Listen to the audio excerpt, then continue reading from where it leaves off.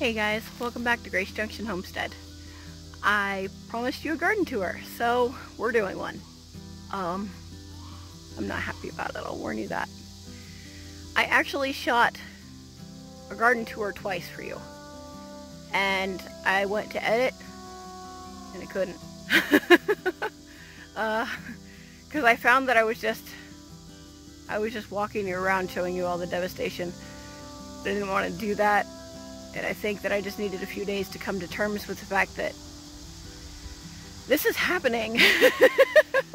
This is my reality. And it's not that I want to sugarcoat things or show you all the shiny, happy things. Which of course I do. It's that I want to live that. And I have to take a moment, take a breath, and come to terms with the fact that that is not my reality right now. And really needing to do that was the reason why I couldn't make a video. Not because I didn't want to show you. It was because I needed to deal with it. So we're going to have an unhappy garden tour today. Prepare yourself for that. I'm going to show you the surface things that are going on and talk a little bit about the underlying issues that I'm facing toward the end, which is overwhelming for me and really big, so stay tuned for that. Stay tuned to find out why I may not have a garden ever again here. Because if I don't figure things out right now, I won't.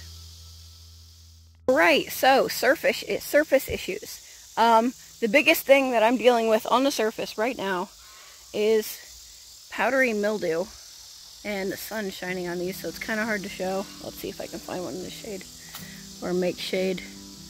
Let me find a good example here. Yep, powdery mildew. And that's oh, it's taking out my cucumbers, my squash up there. You can see the light hitting it. They're white because they're covered in mildew.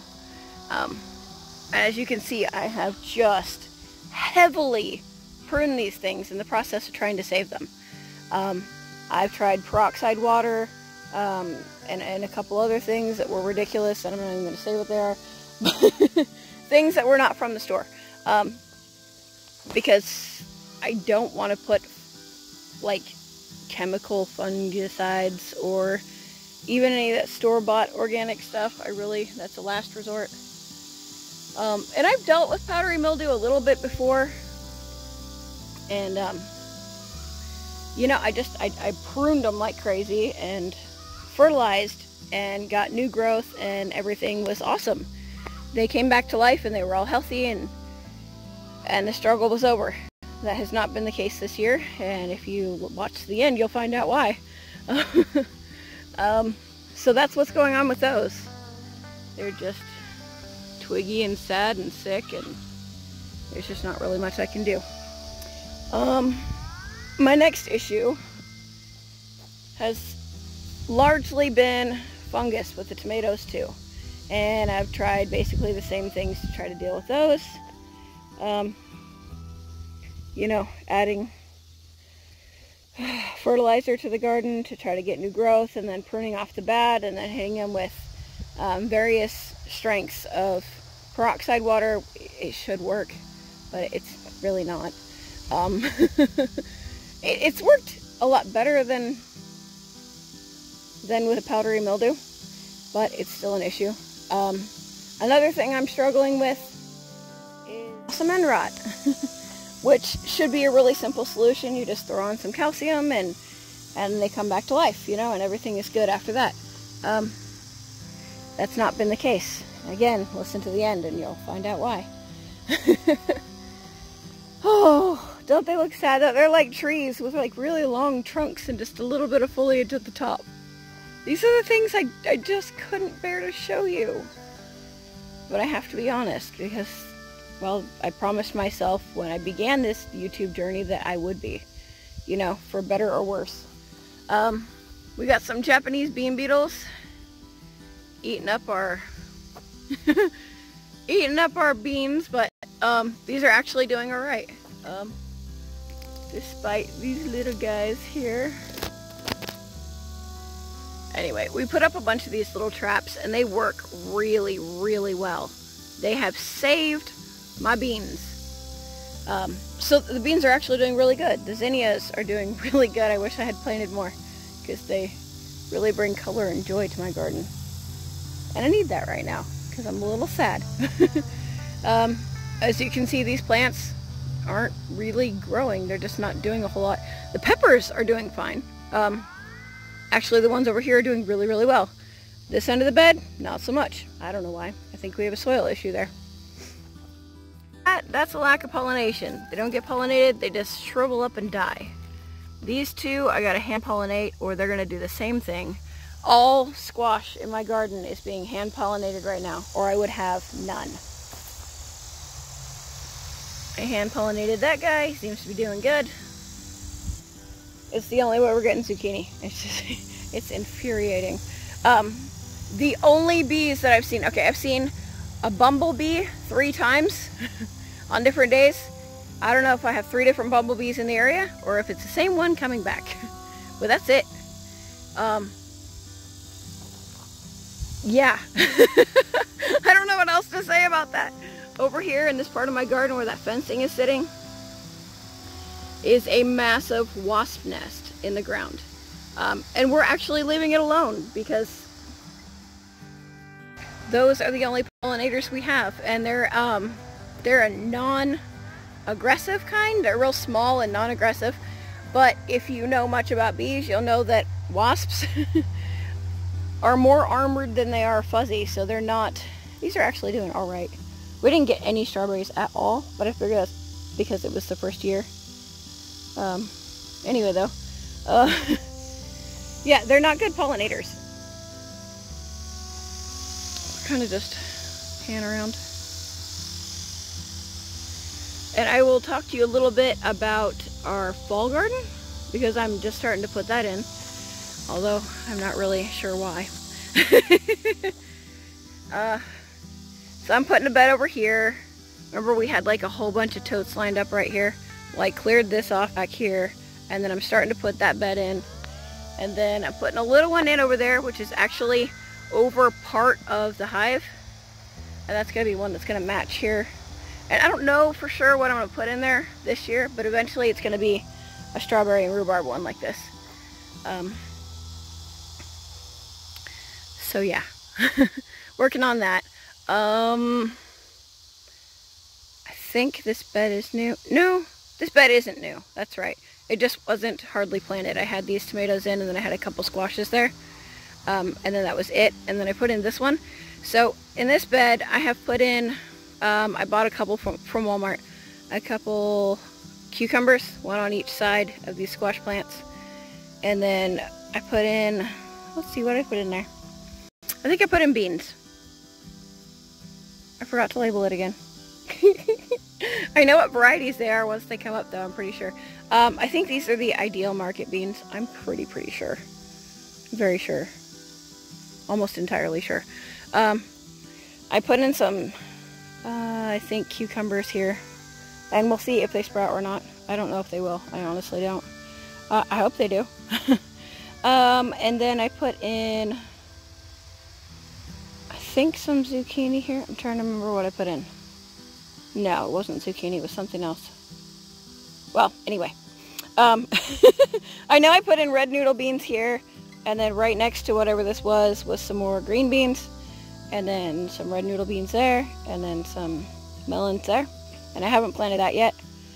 But I do, oh wait, no I did. I put zinnias down the middle. And then I'm planning on putting some kind of root crop there. Probably beets, because I'm struggling with beets and I'm just determined that I'm going to get beets. I have some potatoes growing in these 3 right here. And then I'm going to do some carrots in there. And then after I get those totes over there painted, can you even see them? I don't know if you can. I have another line of totes over there. I'm going to put some carrots in those. So despite the fact that I have to hand pollinate my squash, I'm still going to grow some more for my fall garden. And then I'll be doing beans, and then I'll be trying my darndest to do beets and carrots. I'll be doing some more cucumbers because my cucumbers are sick, so I need more. We haven't had a single slicer. Actually, Mia's garden has like 2 that are looking pretty good. So we might have 2 slicers this year before my plant dies. But anyway, so I have stockpiled a little bit of pickles, not enough to really can yet. We are getting some, we're starting to get some, but I do want to grow a lot more so that I can have some throughout the winter. We love our pickles and we don't like buying food from the store if we don't have to. It's going to be your buying from the store though. Now let's talk about why we're really struggling. Okay, so here we are at the end. Time to talk about the big issue. There's something wrong with my soil. Something really wrong. I'm new here and I don't know anything about it. I can tell you that I don't think that it's just clay and the composition of the soil itself like that. In some areas we have, we'll have a big pocket of just massive clay. And it is so thick you could probably make a pot with it without any effort at all. Or adding anything to it. And then 10 feet later, it's sandy. And everything in between and just all over the place. It's really uneven. So I did a mix here and there and kind of just mixed it in. Hoping that it would kind of fix itself from adding this kind of soil and that kind of soil. I don't think that's the problem though. There's something missing from our soil. I'm struggling with blossom end rot, which we've been watering evenly, so that tells me that it's not watering, it's probably calcium. I tried to amend it, it didn't do anything. I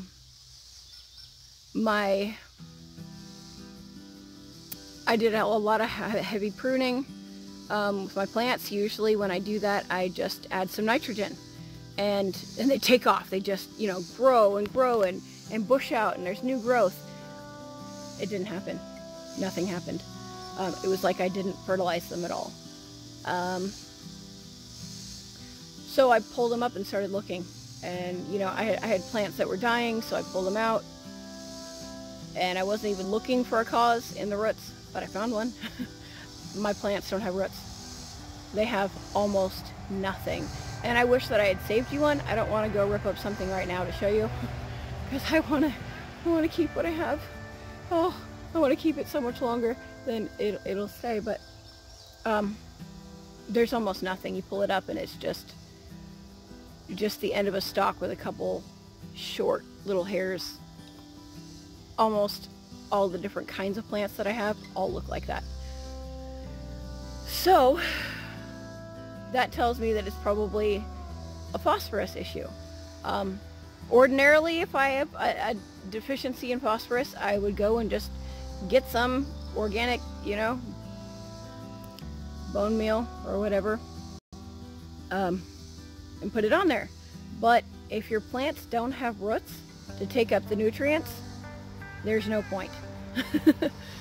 So at this point, I need to, because the situation is so bad, it is so bad, I'm gonna have to take a soil sample in wherever I can. I don't even know where to begin to do that or how to do it, but I have to call around today and find out where I can take a soil sample into and find out what is wrong with my soil. If I can't amend it enough so that my plants can grow roots next year or start seeds next year, I'm not going to be able to have a garden. Or, you know, it's going to be this bad or worse even, because the plants that I do have now are sucking what very little nutrients out of the ground that they can.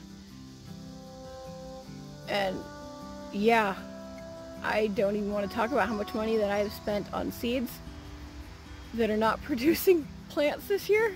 It's torture. So it would be well worth it to have our soil tested because of the investment that goes into the garden every single year. And just, if nothing else, for the factor that it is so depressing to have had so much success in gardening before and to be failing so badly now and not understand why. I feel like I can only accept what's happening in my garden if I understand why and I can stop it or prevent it next year. So there's your happy garden tour. Oh, I honestly, I don't know whether to laugh or cry or both, but that is my reality right now. We have good years and we have bad years, and when you start from scratch, you have a lot of problems. And I feel like a brand new gardener all over again after, you know, becoming a successful one, because I moved to a place that I don't know anything about. So it's like starting all over from no knowledge again. Anyway, so that's what's going on with that. I don't know if I'm going to do any more garden tours this year, honestly. I probably will. I think I probably will. And at the very least, I will keep you updated on what exactly is wrong with my soil.